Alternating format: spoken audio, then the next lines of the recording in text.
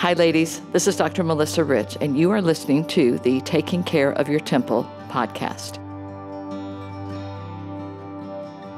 And this podcast is designed to help women connect with God regularly, use His grace, power, and strength to improve their physical, emotional, spiritual, and mental health. And there are 4 ways that we do this. One is keeping our focus on God. It's so easy to get distracted by all the different things going on around us. The second one is acknowledging that we are not enough on our own. We're not strong enough, capable enough, quick enough, whatever it is, enough. I go through this a lot. And the good thing is that we don't have to be, because God wants us to ask Him for His help. Thank goodness. Third thing, remembering it's not about perfection. It's about progress. And that's another one I have to tell myself a lot. I didn't get it perfectly, but I'm getting better. Fourth thing is working on being aware of the messages that we are giving to ourselves and then correcting them when we need to, because our thoughts are powerful and our thoughts dictate how we think, feel, act, just everything. So the goal of this podcast is to give you guys some really good tools and some techniques and some tips that can help you feel and function better. I have an awesome guest today that I'm going to introduce in just a moment, and she is going to help you really get clutter under control. But we're going to have a quick prayer before we get started, and then we'll jump in. Lord, I just want to thank you for this time together. I ask that you will bless this podcast, the people who are listening. I pray that you will bless Jennifer and I, that we will really be able to be helpful in the things that we're doing.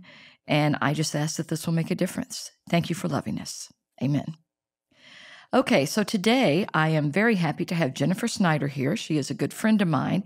She is a certified professional organizer. Did I say that right? That is correct, yes. Okay. Tell me, how did you get into that? Because that's not the normal thing that people get into. No, it's not. In fact, I was a wedding planner. I didn't know that. And so I was a wedding planner and had an opportunity I was trying to meet with a lady to plan a holiday feast, actually. And she had kept rescheduling and kept rescheduling. And so when we finally sat down, we were at her dining room table and she apologized. I'm like, there's no need to apologize. And she said, my life is just so crazy and this, that, and the other. And I told her, I come from a background of processes and efficiency. And, I've got some time during the day. If you need some help with that, I'd be happy to help. Mm-hmm. And she was like, you know what I need help with? And she took me by the hand and she showed me her home office. Oh. And she wept. She's like, can you fix this? Oh my gosh. And I was like, are you kidding? With one hand tied behind my back. I'd love to. And so I spent my time during the next week, not dedicated to events, organizing her office and making sense of it. And then at the end, it was the big reveal. This is where you can find this, and this is where you can find that. And did she cry again? Because she was indeed happy? She did. She did. And so the best part of the whole story is I went home at the end of that day and I told my husband that was the most difficult but the most rewarding work I have ever done. I bet. And his reaction to that was, "You're not going to make a business of this, are you?" Oh, no. And so within 24 hours, I had a website and a business name and a DBA and was moving forward. And I did both. I did the wedding planning and organizing. Okay. A press release, making an announcement to my Facebook friends. And then God started telling me through a series of very clear events that wedding planning was not where He wanted me. And that this is where He wanted me. And when, like all the times, so I know better. And so I knew what God was saying, but I wasn't listening. I chose not to listen. And then He spoke loud enough that I couldn't deny it anymore. Yeah. And so do that. I gave away, I didn't sell it. I gave away my wedding planning business. Wow. And jumped into organizing with both feet and have been blessed ever since. That's a great story. How did you get your training? How do you become a certified professional organizer? At the time when I got my certification, it was BCPO, Board Certified Professional Organizer. It was an independent group that did the certifications. And we had, at the time, there was about 30 books that we had to read. Wow. And then we had to have 1,500 documented hours working with clients in the field. Oh, And so by documentation, that invoicing and that sort of thing. And then we had to take a test, paid a lot of money to take a test. One of those where they took my watch and sent me into a room with a computer. All I had was my pencil and my driver's license. Wow. And so I took the test and I read the books and I did the work and I got my certification and I still have to maintain CEUs every year. Mm-hmm. Good for you. Thanks. So currently your business is called Neat as a Pin. You're located, it's Neat as a Pin, organizing and cleaning. So the local is Neat as a Pin Organizing and Cleaning. The LLC is actually Neat as a Pin Organizing Experts, LLC. Okay. But you've recently added on cleaning. We have added on cleaning, yes. We added that in 2018. Yeah. Because I would imagine a lot of people who are not organized also need help with the cleaning. That is correct. Once we get organized, they want to get cleaned. Yeah, of course. And stay that way. Correct. Yes, ma'am. Okay. So let's get into the discussion points. Why is clutter such a problem? Or is it as much? I mean, it drives me crazy, but maybe is it not that big of a deal? What do you think? I think it depends on the person. So there are people, and one of my sons is one of these people, the clutter doesn't bother them at all. Oh, okay. And there are people who, for whatever reason, brought them to that place, whether it's psychological, whether it's neurodiversity, whatever it is, the clutter is comforting to them. And we hear a lot of the term minimalism, but there's also maximalism where certain individuals are just more comfortable with a lot of stuff. Right. Where clutter becomes a problem is where you're unable to fulfill your life as you want to live it, or if it becomes an issue of sanitation, of keeping it clean, or relationship issues when someone else in the household has an issue, it can't live that way. So like if a couple, one person is fine with all the clutter and it drives the other person crazy. Correct. I hear that a lot. Yeah. I hear it a lot. Yes. Yeah. And that was kind of the way it was with my late husband and I, and I'll talk about that more later. So for me, I'm one of those people that clutter absolutely bothers. And I literally remember being in college in my dorm room. I'd have a homework assignment or test to study for, and I absolutely could not do it if my room was a mess. I couldn't do it. I had to put things away. I mean, it was a small space, so it didn't take long, but I had to put things up, get everything in its place, and then I could study or whatever. So I have always had that mentality. But for a lot of people, I mean, the messy environment, to me, I just think a messy environment is distracting. But you're saying that for some people, maybe not? That is correct. I believe, for me, clutter makes energetic noise. And that's a good way to put it. And so for me, what happens is all of this energetic noise, visual busyness, takes away from the focus on what it is I need to do. Yeah. Whether it's study for my next degree, whether it's watching a television show. And what it does is it says to people like you and I, it says, you have unfinished business over here. It's not quite, you're not quite ready to focus. And so then our brain is, while we're trying to focus, a piece of our brain is over here distracted by the unfinished business. That's a good way to put it.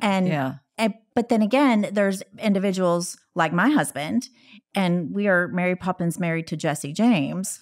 It doesn't bother him at all. His brain is capable of not seeing it. He doesn't even recognize that he left something out or things are piling up. And, he recognizes there's a pile, and at some point, a pile of dirty clothes needs to go somewhere other than the middle of the bedroom floor. But as far as his operating day to day and accomplishing the things that he needs to do, they impact him in no way whatsoever. I hear what you're saying. And one of the things that I have always said is clutter oppresses the spirit. And I think it does for some people, but from what you're saying, maybe it doesn't for other people. But I think, and I may be wrong, there's a group like my late husband that I think it bothered him, but he just didn't know what to do about it. I think he would look at it and get overwhelmed and not know where to start. So he would try to kind of just block it out and ignore it. But it wasn't that it didn't bother him. It did. He just didn't know what to do. Does that make sense? That makes perfect sense. And there are so many people, so many individuals come to me and say, I know how to do it. I just don't know how to start. I need a place to start. And for a lot of us, Melissa, what it is we just don't have processes in place to do the things. For example, if our home isn't mapped out in such a way to allow flow in the capacity that our brain operates, the flow from our brain is going to be impeded by the layout of our home. Right. And so wherever that disconnect is between our physical space and the flow of our thinking style, that's where the bottleneck is. That's where the clutter starts. And so if we can understand what's happening, and most of the time we try to set up our homes like our parents did. Oh. So we follow our model as children. And I don't know about you, but my thinking style is vastly different from my mother's. Yeah. And so how she would set up a home and how I set up a home are different. Or when you get married, then you have one spouse saying, well, my family has always done it this way. My family has always done it this way. And we try to cooperate and integrate one another's styles together. But we also have to be aware when that is not necessarily helpful for us. Yeah. So what you're saying, it sounds like to me, is the whole flow of the home that sometimes people just get stuck. That is correct. So when you are organizing, I'm just curious, do you also find sometimes like you're rearranging things to make make more sense so that there is a better flow? That's it. That's exactly what we do. Okay. When I go into a home, I ask, if they've called me in for a reason. Right. So there's something that's not working. Yeah. But what I want to know first is what is working. Show me what does work, whether it's your laundry process, whether it's how you prepare your meal plan for the week, something in your home or in your office, whatever, something is working. And that's what I want to see, what's working. So that gives me so much information about how your brain works. And then by being able to see where things get stuck, I can put the two together and say, okay, what about this? And what if we tried this? And, a lot of times we try to do what Pinterest says. We try to do what TikTok says. Yeah. And those aren't necessarily going to work for us. So it sounds like you're saying, and correct me if I'm wrong, that most of us have kind of a personal style of maybe organizing or functioning. And if our homes, our offices, whatever, aren't organized in that way, even though it may be a good style, that's not necessarily going to work for us. That is exactly right. Each of us are unique individuals. Yeah. And mirroring something, we can start with someone else, just like I can write a letter for you, but you're going to have to go back through and make it your own. So we can start with a model that someone else created, but we want to be able, we have to be able to make it our own because only we know who we are.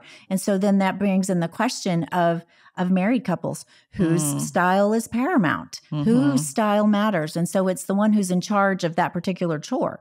So at my house, my husband cooks. So the kitchen is outlined for him, not for me. Well, that makes sense. And so whoever does laundry, the laundry room and all that should be according to the way they do it. That is correct. I've seen where sometimes people will say, okay, you're this organizational style and you're this. I mean, do you all do that or you just kind of figure it out as you go with people? We just figure it out. I think trying to put someone into a box is going to be equally unbeneficial, if that's a word, equally challenging. Yeah. To try to figure that out. Okay. Correct. Yeah. One of the things that a show that I never could watch because it literally gave me cold chills was the hoarding show. It drove me crazy. I just couldn't do it. But I think that there is kind of a fine line sometimes between clutter and hoarding. What are your thoughts on that? There is. And in fact, so many of us think that we're either a hoarder or not a hoarder, and it's not quite so black and white. Okay. So chronic hoarding disorder is actually OCD. Yeah. And so that's where it comes from. And it is when individuals struggle to get rid of things. They Okay. feel like they need to keep it for whatever reason. Right. Yeah. And most of the time it's because it's useful or because it is a token of something to help them remember something by. Okay. And so a great example that's just my own is, let's say mother and daughter like to go to junk sales and garage sales, and they had this great time and they bought a lamp together. And so mom passes, daughter is still here, still loves to junk. Right. And then every time she sees a lamp that is similar to the one she bought because the lamp reminded her of these great times with mom, she buys this lamp and she buys this lamp. And then she can't get rid of the lamps because they all now remind her of these good times with mom. And she believes that getting rid of the lamps would therefore somehow not be loving to mom. So the junk takes on emotional value. Yes. Even though that's really not accurate. You can get rid of the lamp and still keep the memory, but people feel like that's one reason they have such a hard time letting go. That is right. And, and it's different. We all have sentimental things. Oh, yeah. We don't feel like we should be able to get rid of our, our high school letter jacket, but it's not the end of the world if we do. And so it's just a matter of what is most important to us and how much of our homes do we want to dedicate to this. And I think it's important to say, though, there are individuals who are chronically disorganized that are not people with chronic hoarding disorder, nor are they just sloppies. And, there's nothing wrong with being sloppies. I'm married to one. I've got a couple of them as kids. And so, but the sloppies know how they like to live. Right. And so there's a freedom in that and a self-awareness in that. And so there is something different, and there is help. There is help for people with chronic hoarding disorder and chronic disorder or chronic disorganization. But there's also, and suffice it to say, those are both very different than squalor. And so a lot of times squalor is misconstrued as being chronic hoarding disorder when those are very different things. So what's the difference between squalor? So squalor is hoarding? is for lack of a better word, filth, just dirty. Right. And so sometimes when you have a lot of stuff, you can't clean it very well. Yeah, because there's so much stuff. There's too much stuff. And so what happens is a hoard or a chronically disorganized scenario would become less clean. But when we talk about squalor, we're talking about just long-term filth. Yeah, and like bugs and maybe mice and mold, pizza boxes piled, you can't use the sink, those sorts of things. And that's where you think, how do people live that way? Those are definitely intervention mental health professionals need to be involved with those. So I, again, my husband was a very different mentality than I am, because I'm not that sentimental. I mean, I have things that I have sentimental attachment to, but I pretty much once or twice a year go through my closet. I haven't worn that in a while. Let's get rid of it. I mean, keep it. Ed's favorite thing to say when I would try to get rid of things was, we might need that someday. Mm-hmm. And I told him, I'm going to put that on your tombstone. I mean, and so when he passed away, and this was about 11, 12 years ago now, I remember I went through my house because there were piles everywhere, and he would not let me get rid of them because he might need it someday. Mm-hmm. The most I could do was straighten the piles, and it drove me nuts for like 20, however many years. I got rid of 60 boxes of just stuff that nobody is ever going to need. And I felt like when I got rid of it, I walked through my house and I was like, I can breathe. I mean, it was the most liberating thing. Mm-hmm. And I honestly, I don't think really for him it was that helpful. I think he was just used to it and he was afraid to let stuff go. Mm-hmm. Fear is the greatest motivator to keep more than we need. Yeah. What if we need it? Well, what is there something else that you can use instead?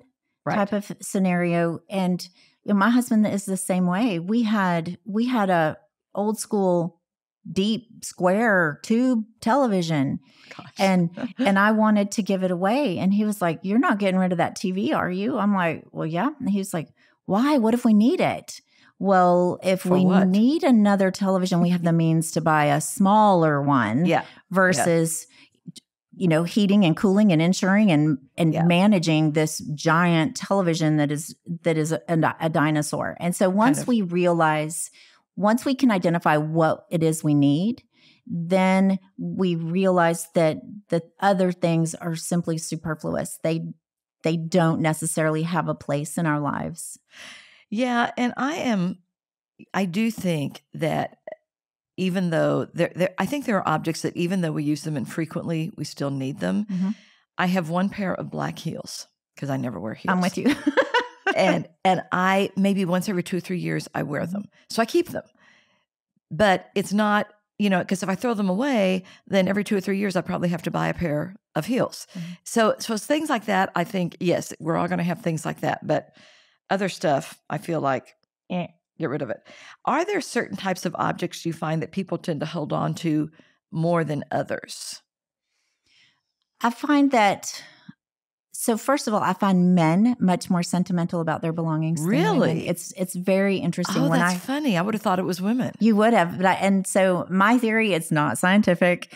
My theory is that women are just it's more acceptable socially for us to demonstrate our emotions and our attachments to one another as individuals, and men, they're expected to be a little more reserved in as far as their emotions. Yeah, true. And so therefore the things hold on a little better. A lot of what people hang on to are mementos from school. Yeah. Or I can see that. Or when their parents pass. They have a hard time letting go of the things that belong to their parents. Because that's letting go of their parents. Because that's letting go of their parents. Yeah. And if you were to put something on my headstone, it would be the most loving thing you can do for your children is to get rid of most of your stuff. Yes. Because everything that you hang on to, somebody somewhere is going to have to make a decision about that. And you are just delaying the decision. And I've had several friends who've had to do that and have spent weeks, if not months, going through stuff. And it's grueling. Yes. And it's draining. It just, it wipes you out. My experience has also been that clutter not only happens in your home, but it can happen in your garage, in your car, in your office. Agree, disagree? Oh, absolutely. Absolutely. And pretty much what happens is especially if we have guests in our home, those areas where the guests will see are going to be in nice shape. Those are going to be less cluttered than the back spaces. And many of us will clutter up our sleeping rooms before anything else. Garages, sheds, offices, cars, anywhere we can hide clutter, we will. And what I believe is the way that we feel on the inside is what is demonstrated on the outside. Yeah. And so if we feel jumbled and in a mess and confused and chaotic on the inside, we are going to create that in whatever space we occupy, whether it be home office, car. So I obviously feel very organized because that's how my spaces are. Okay. I'm with you. Yeah. So what kinds of systems or tools do you share with your clients to help them? And I guess I should back up. Let's back up a little bit. Someone listening to this who is just feeling totally overwhelmed, where do they start? Because I'm sure you get that question a lot. I do. And if someone is overwhelmed and they want to do it on their own, the very best thing they can do is get an accountability partner. Okay. Accountability partner that is not in that inner circle. Yeah. You don't want someone who's going to have endless grace for you. True. You don't want it to be your spouse or your parent or your sister or your children. You want it to be someone uncomfortably outside of that inner circle, not a total stranger, of course, but someone of whom you respect and you care about what they think of you. And it's especially helpful if they have something about which they need to be held accountable as well. Oh, okay. And so it's a partnership. You want someone who can prod you a little bit. Exactly. Somebody who you don't want to let down. Okay. And so then you have an accountability partner. You say, okay, friend, I'm going to do this. by this date. So then that's a good one, by a date. Yes. So then when you work in your home, you just just make you a list, an unofficial, nothing fancy kind of list of these are the areas that are bothersome. And as you encounter extra areas, or you haven't opened that bottom drawer in the bathroom for a long time, you're like, oh, look, that needs some help too. Just add it to the bottom of your list and just work through it. But work through it in 10, 15-minute increments. I think that's good because it's so easy to get overwhelmed. Right. And if you say, I need to organize my pantry. And so someone who is not skilled and experienced in doing that, that's going to be an 8-hour job depending on your pantry and its current conditions. And you have to take everything out, and then you have to clean it, and then you have to put everything back in, and then you get lost in your own things. Yes. And so if you work for 15, and then once you get your sea legs, move it up to 20 or 30, work in these tiny little increments, because what happens is we see a project and we're like, oh, I need a whole day for that. Right. And we're busy as humans, as a human race, we are busy, and we don't have whole days to dedicate to anything anymore. And so we all have 15 minutes. Yes. And I love that you said your pantry, because true story, this last weekend, I made a pot of, I have a chicken vegetable soup recipe I make in my crock pot. And I was thinking, I don't like thin, watery soup. I like it thicker. So I put some oat bran in, and that helps. But I thought, I wonder if I have like some cream of chicken soup or mushroom or something that I could put in. So I checked, and I did. I had a can of cream of mushroom soup. Great. Start to put it in. I happened to check the date on it. It expired 2018. Mm-hmm.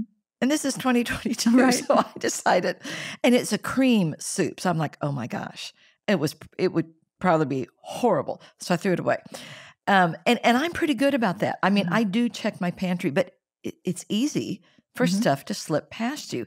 And I realized sometime this Christmas holiday, I've got to go through my medicine stuff, because that can expire as well. Absolutely. But I think you're right. It's more manageable if we set a timer for 30 minutes. Mm-hmm. And whatever you get done in 30 minutes, that's what you do. And then you can come back the next day or something. And another thing to keep in mind is you can't organize clutter. You have to declutter before you can organize anything. That's a good point. And so if you have a lot of clutter, organizing systems aren't going to help until you get your stuff under control. So how do they do that? I mean, what I've always seen is you make 3 piles, keep, give away, toss.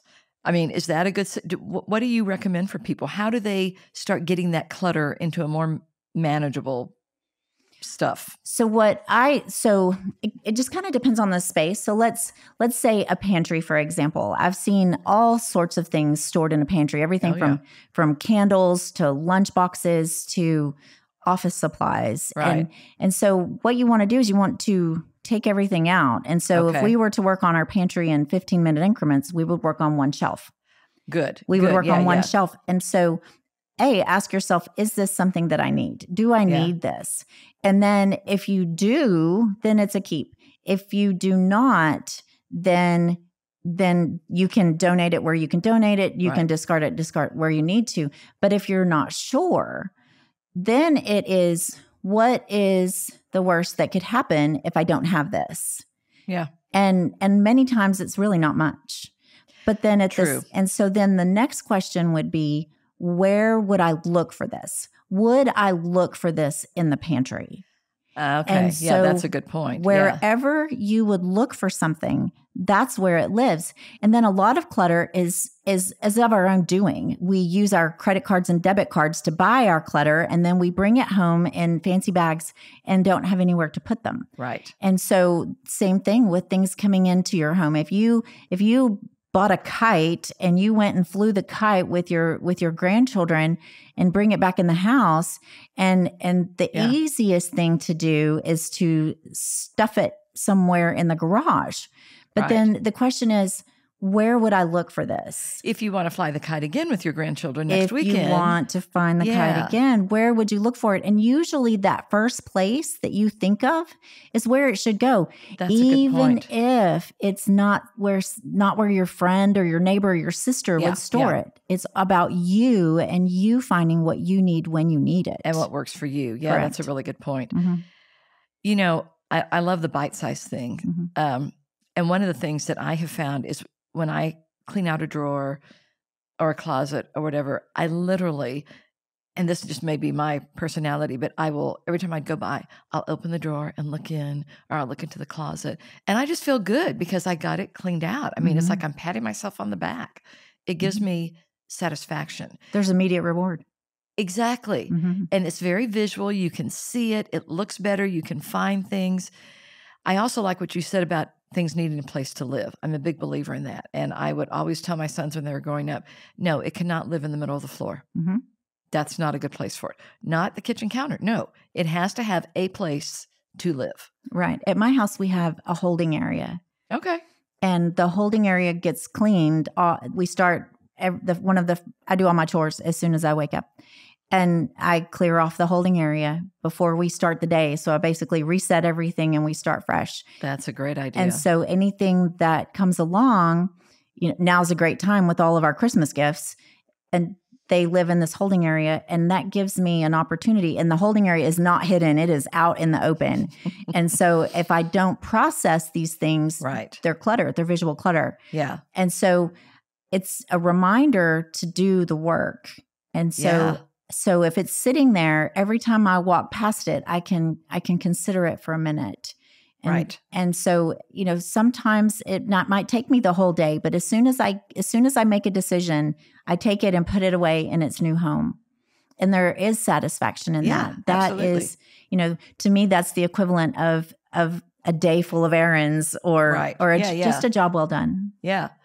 So obviously, one of the things that we didn't say, should have, if you have someone listening who's totally overwhelmed and doesn't know where to start, one of the things they can do is call a professional organizer. That is correct. Is there like a website or something that they can look people up on? There are several organizations that have codes of ethics. And so I would suggest if there is someone who is struggling to look up there's the Institute for Challenging Disorganization. They are the credentialing organization. Institute for Challenging Disorganization. That's interesting. And so they provide the education. And they have a lot of resources on their website. Is a free resource. It's called the Clutter Quality of Life Scale. It's CQLS, and it is a free assessment made by a university research student. And you answer some questions, and then you get a report as to where you fall on the continuum of clutter issues. And so their website is challengingdisorganization.org. They are very helpful. They have a listing of their organizers who are credentialed. They facilitate the CPOCD credential, where it's a certified professional organizer specializing in chronic disorganization.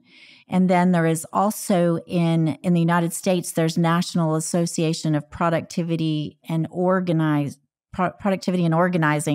and that is napo.net. They have a Find My Organizer. And then in Canada, there is there's Canadian professional organizers. There's a name for it. I know it, but that's okay. But in Canada, they have some. There's one in Canada as well, and a lot of organizers will do virtual organizing. Oh, interesting! I had not even thought about that. Yes, and so it's basically you have a coach on the computer, and they're not in your home with you, but you talk through the systems and you talk through the process of creating the systems for you in your space. And so you have support. Correct. Which I think would be very helpful. And I guess you just record it with your phone so that they can, you show them so they can see. Yes. When I do virtual organizing, they're usually on their phone, or they'll be on their computer, and we'll talk about things. They'll send me photos of their spaces before our session. Okay. And that we'll makes sense. talk through. And so imagine a coaching session. It's a coaching session about your stuff. Right. Because they're going to have to do the work, but you are holding their hand and giving them guidance. That's right. And holding them accountable. Yeah. Oh, that's good. I hadn't even Yes. thought about that. That would be really good.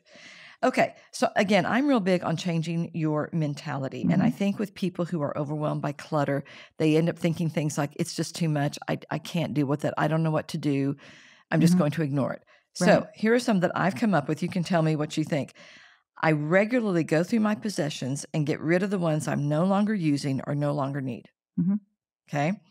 Everything I bring into my spaces, home, office, car, has a place to live. I think that's a really important one. And I easily give away things that I am no longer using and have no part in my life. Perfect. I think that a lot of times when I have clients, I really am big on helping them to change their thoughts. And I will tell them these things and they go, but I'm not doing that. And I'm like, but do you want to do it? So it's not necessarily where we are now, but it's where we want to be. Right. So if you tell yourself regularly that I go through my possessions and I weed things out and I'm okay with it, you're going to become that way. And I think there's people who struggle with the system. Oh yeah. And so I think the first way to lovingly part with the things the excess, the blessings, the excess blessings that we have. There you go. Is to identify a charity that means something to you. Yes. And if you can identify a charity to whom you can give and your heart just feels so big, then it's going to be easier. And with my children, my big boys, they're grown. When they were little, we clean out their rooms and it's like, baby, we need to give some stuff to the boys with no toys. Yeah. You guys have so many toys. Yeah. We're going to give to the boys with no toys. And they were so excited about it. They loved to give to the boys with no toys. And so having that in place is a start. And I do think that there is a struggle. Sure, we all know that we need to go through our pantry. We need to go through our medicine cabinet. We need to go through our linen closet. Yeah. But who has the time? What external stimulus is there to do the things? And so that's a lot of the reason why there was the year-long declutter challenge this year is every day. Every day so today we're going to declutter our socks. We can declutter our socks in 15 minutes. Yeah. There's our 15-minute 15-minute project. So I do want you I'm glad that you said that. I know that you have different challenges and different things going on all the time. Tell me what you have like going on now or coming up. And if people want to participate, how do they do that? Right now, we are nearing the end of what I consider the biggest, baddest declutter challenge ever. All the other challenges have been 30 days. Okay. And this particular challenge has gone on for an entire year. Wow. We started January 1st and have had a small area of our home to declutter every single day. Wow. And it will end December 31st of this year. And it's been in a Facebook group called Need as a Pen, Declutter Together. And so we're nearing the end of that. But what's so exciting, and no one has known all this time, there's been a few people that have like, you need to make a book.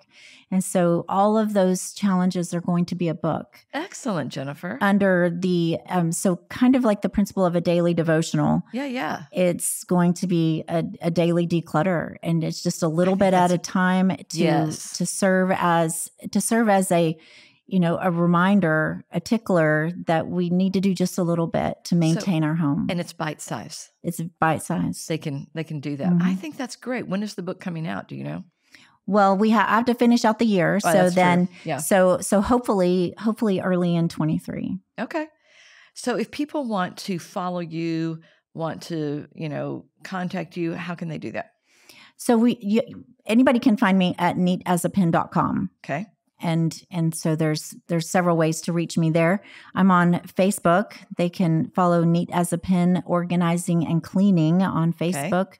We are on Instagram, and we'll have a TikTok before too terribly long. Yay. And, or if someone just needs to talk to me, send me an email. Send me an email. I would like to. They can do it through your website. Absolutely. Well, it's just Jennifer at neatasapen.com. Okay. That's easy to remember. Mm-hmm. Okay, perfect. All right.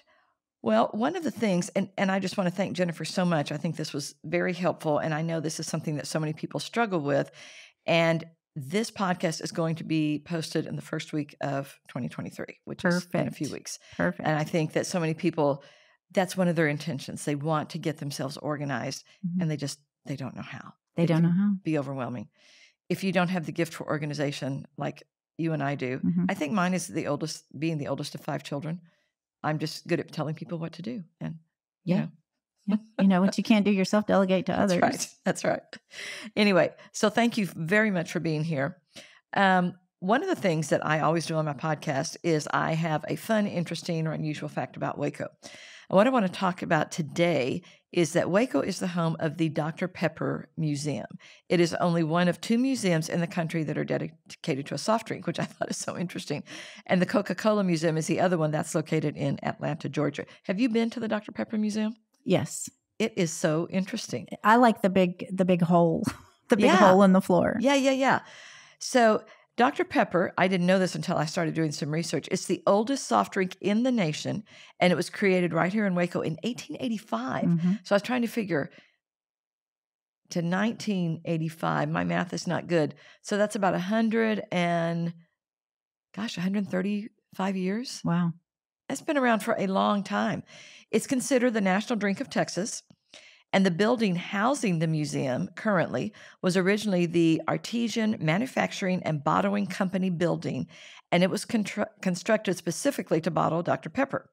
It was used for that purpose until the 1960s. So if you come to Waco, it really is worth a visit. There are 3 floors of exhibits.